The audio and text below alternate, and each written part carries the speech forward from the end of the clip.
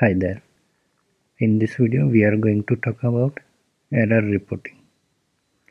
So what is error reporting?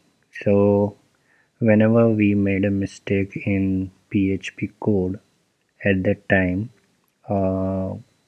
screen will display an error where the actual error is happened. So that is called error reporting, and let me show you how we can check the errors in our code. So for example, let's take our existing code. I'll open array.php and let me remove the semicolon, and let's see what happens. So this is basically mainly for the local host. On the server it is always enable.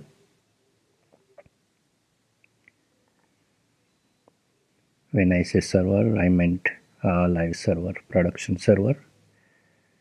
So open array.php, and yeah, this page is showing this error, but what exactly happened on this page? So in order to check that, we have to define error reporting e all. So e all means all the error, notice, warning, whatever it is, just display it. Now reload. Still it is not displaying an error. So in this case, what we have to do, we have to open the PHP.ini, and we have to check if error reporting enable in the PHP.ini or not, because from here we are telling that error reporting enable, but if it's not enable from the PHP.ini, this function is not going to work. So let's open PHP.ini. So in my case, I will go to applications. I am using MEMP, so I will go to MEMP, bin, then PHP, then what version of PHP you are using. So I am using 7.4.12. How you can confirm which PHP version you are using? So open the MEMP and preferences. Oh, sorry. Here you will see PHP version 4.7.12.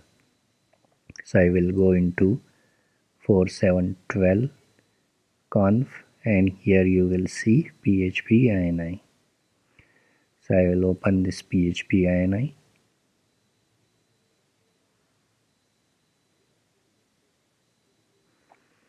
and in the PHP.ini search this error reporting. Control F, Command F, error reporting. Next. So error reporting is enabled over here. If it looks like this, just remove the semicolon, and right below over here display errors are off, so make it on. Now let's try to refresh this page again.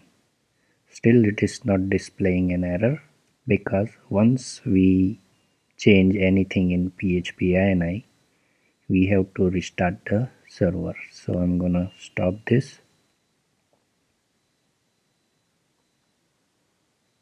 wait for a few seconds, and start this again.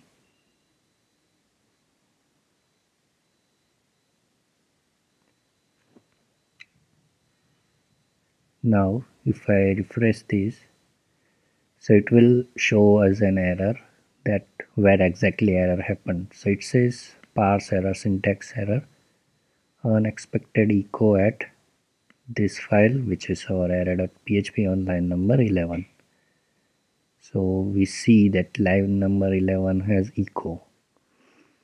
So echo, it says unexpected echo because we haven't added semicolon here. Now let's refresh this. So once we fix the code, the error will go away. So this is how you can enable error reporting for the PHP. If you have any doubt or question, please write down below in the comment section. Thanks for watching the video.